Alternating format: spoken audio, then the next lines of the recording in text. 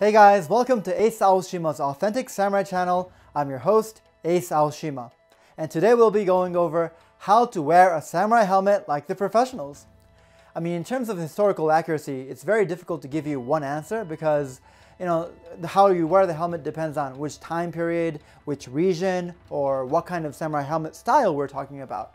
But in terms of movie shoots, there's a standard method we always use, and that's the one I'd like to share with you guys today.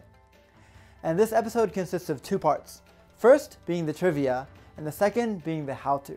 So if you're only interested in the how-to part, you can skip right ahead in the description menu to the part 2 section. Alright, without further ado, let's check it out!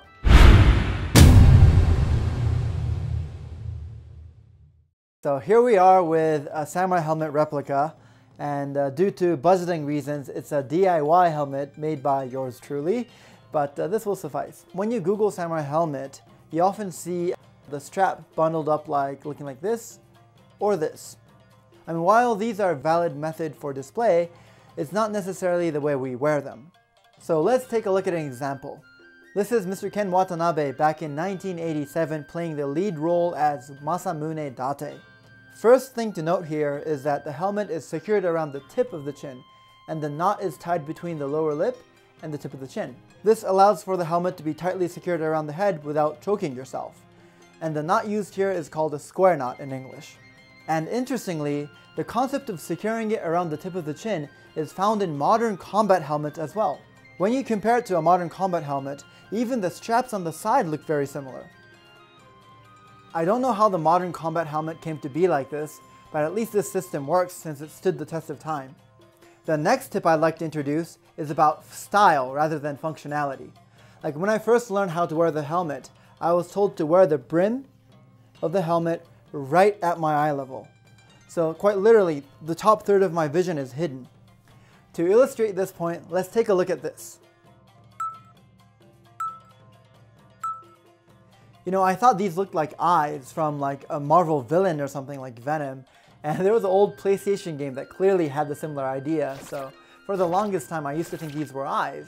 But actually, this part, this brim part, is called a mabisashi, which translates directly to eyebrow brim. And why is it called an eyebrow brim? It's because if you wear it properly, that part covers up your eyebrows. And since it covers it up and you don't see the eyebrows anymore, they decided to put it on top of it. So this, in turn, this indicates that if you wear it properly, the eyebrows should be underneath the brim. Okay, so then to check this, let's revisit our favorite Mr. Ken Watanabe. As we said before, the first key is the knot on the chin, and the second is the brim right above the eyes. And you can see that these are both true. Now let's fast forward in time and see Mr. Ken Watanabe in The Last Samurai.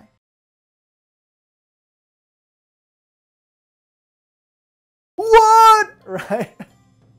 So this is where artistic direction comes into play. First of all, we know that Mr. Ken Watanabe knows how to wear the samurai helmet properly, right? He's done Date Masamune and many other samurai films and TV shows, so I mean clearly he knows. And second of all, my direct seniors, who I work with right now, were in that film shooting in New Zealand, and these are like straight up Japanese professionals, like working in the samurai stuff for like decades.